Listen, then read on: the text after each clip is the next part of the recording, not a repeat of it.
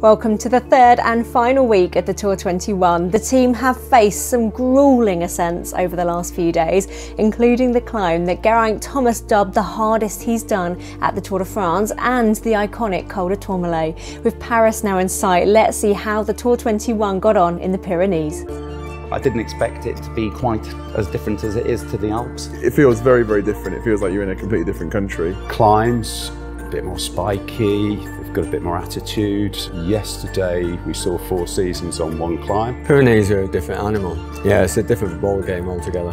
Feeling extremely fatigued at the moment, I have to say. To be honest, at times I've wanted to fall asleep on the bike. I'm just absolutely exhausted. You could tell from the moment we woke up that there was no bantering at breakfast, there was no talk on the bus.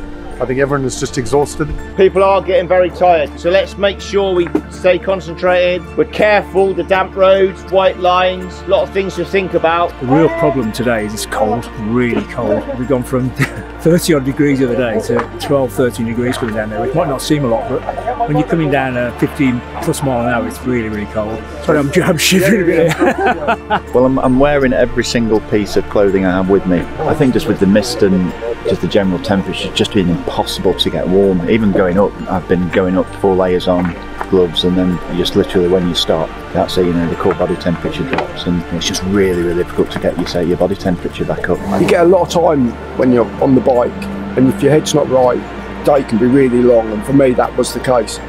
So this morning I gave myself a bit of a talking to. I thought, I'm on here for a reason.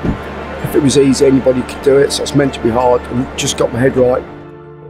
Do you think you've got what it takes to ride the full Tour de France route 1 week ahead of the pro race in 2022 or 2023 and raise vital funds for cure leukemia? If so, head over to thetour21.com and register your interest today.